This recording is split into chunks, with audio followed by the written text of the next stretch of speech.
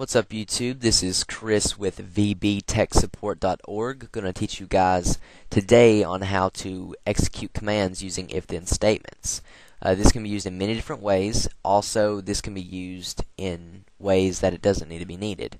So basically what I'm trying to say is you can actually code something into your form, and you could actually do it a different way that made it more simple. So I'm going to show you an example of both. Also, before I get started with this tutorial, I would like to thank all the people that moved over from my other channel that subscribed to this channel. I would like to thank them. I know this might not be a subject you like to actually watch videos about, but if you do watch videos from episode 1 all the way to episode 1000, whatever I get to, you will learn how to create your own modding tool like the one I'll be releasing tonight. So if you want to create a modding tool for yourself or your channel, make sure you follow along with these tutorials because this will help you tremendously when you start making your own program. So go ahead and start at Visual Basic. Now, what I'm going to do, I'm going to create a new project. If you've been working on a project and you need to use an if-then statement on something, you'll click Open Project or go to your recent projects down below. What I'll do is I will click New Project. Then I'll click Windows Form Application. And for the sake of this tutorial, I'm going to put if-then because this tutorial is all about using if-then statements. First, what we're going to do is we're going to go ahead and resize our form to whatever we need it to be. I'm going to rename the form to if-then again for the sake of the tutorial. Now, basically what I'm going to do is I'm just going to insert the elements that I want to have on my form. So I'll insert a button, and I will insert a text box. So we'll resize this text box, format, and center it in our form horizontally. Again, do the same with the button. Once on the button, we're going to go ahead and click. We'll call this Go. I don't know what it really does. I just didn't have anything to put it on. So basically what we're going to do is we're going to double click on our text box. This is where we're going to insert the code for our text box. So what you can do is you put maybe if text box 1.text is equal to quotations VB Tech Support is awesome. Then we'll go then. There's our then. Then what we'll do is we'll go button 1.enabled is equal to true. Now what this does is this actually activates our button. But if you look what we do right here, oh, excuse me for that. If you look what we do right here, if we debug this, as you can tell, our button's already active and it's not coded, so it's not doing anything. So this is what we need to change. You can do this one of two ways, and before the tutorial I was telling you how coding can make things longer and less simple.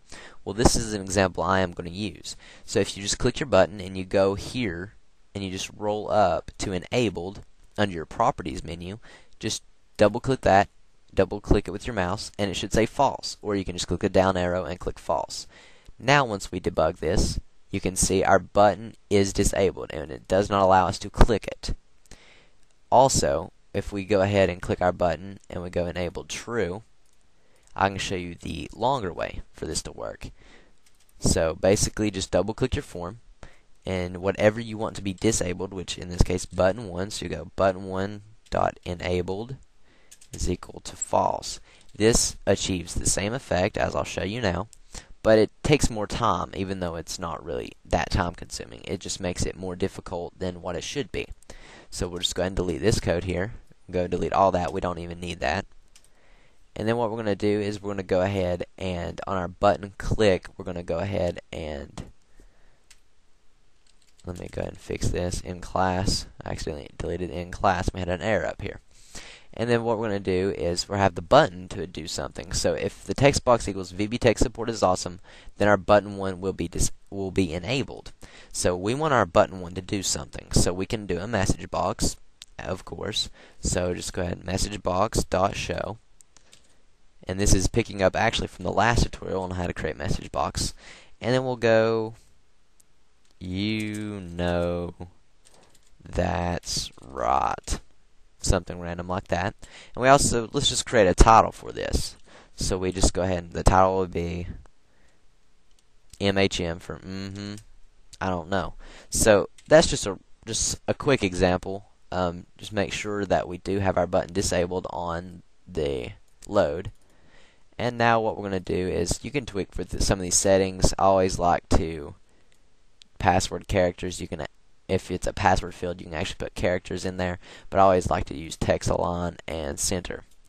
So once we have that, we're just going to debug our program. So what it was VBTechSupport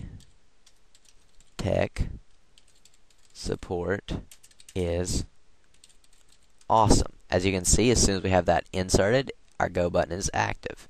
So once you click that, you know that's right, which was our title. So yeah guys, that's just a very quick example on how to use if-then statements in Visual Basic. I'll also, in my next tutorial, which I might be making in a few minutes, I will get in how to declare variables to actually create message boxes or anything in your project. So yeah guys, I hope you enjoyed this tutorial. Please rate, comment, and subscribe, and I hope to see you guys very soon.